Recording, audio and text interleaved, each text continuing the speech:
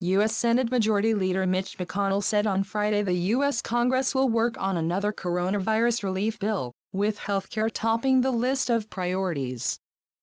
McConnell's comments, in an interview with the Associated Press, signaled leading Republicans were willing to join Democrats in working on what would be a fourth bill responding to the pandemic, which has taken over 6,000 lives in the United States, with over 25% in New York City L1 and 2 BROVR. Infections in the United States account for about 24% of the more than 1 million cases worldwide. Previously, McConnell had shown little interest in joining Democratic House Speaker Nancy Pelosi in working on another coronavirus measure, saying lawmakers should wait to see whether more aid is needed after the Trump administration implements the three response bills already passed by Congress, including an unprecedented $2.3 trillion package signed into law on March 27. There will be a next measure, McConnell told the AP. He said it should be more a targeted response to what we got wrong and what we didn't do enough for, and at the top of the list there would have to be the healthcare part of it. On Friday morning, Pelosi had also signaled a shift in her priorities for the next phase of coronavirus legislation. She said it was important to update the previous measures' focus on economic relief, instead of emphasizing investments in infrastructure that she had stressed earlier in the week. While I'm very much in favor of doing some things we need to meet the infrastructure needs, clean water, more broadband, and the rest of that may have to be for a bill beyond this, Pelosi told CNBC.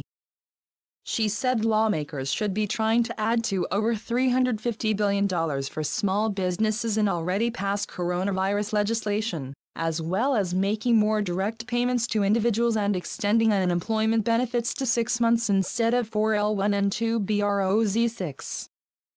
McConnell did say he did not want to rush into another bill until lawmakers can assess how the just-passed legislation is working.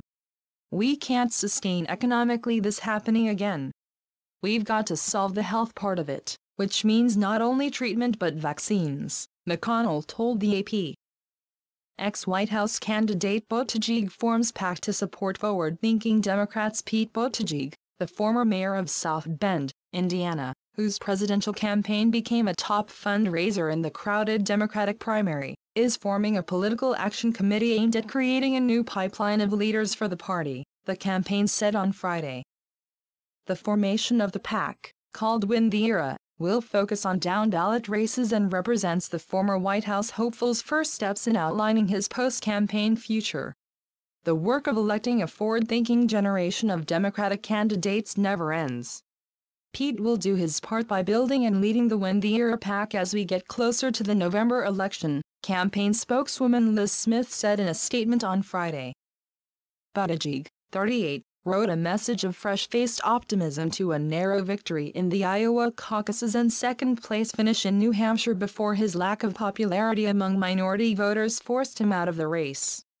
After dropping out, he endorsed former Vice President Joe Biden, who now leads the delegate race for the Democratic nomination over U.S. Senator Bernie Sanders of Vermont. The contest to decide a challenger for President Donald Trump in November has mostly been stalled by the new coronavirus outbreak. Buttigieg, whose mayoral term in South Bend, Indiana, ended on January 1, is viewed by many as a rising star in the Democratic Party. Still, his future political path is not clear, particularly in Republican-dominated Indiana. He was among the top fundraisers in the 2020 Democratic presidential contest, raising more than $100 million by cobbling together support from traditional sources, like Wall Street and the tech industry, with grassroots donations.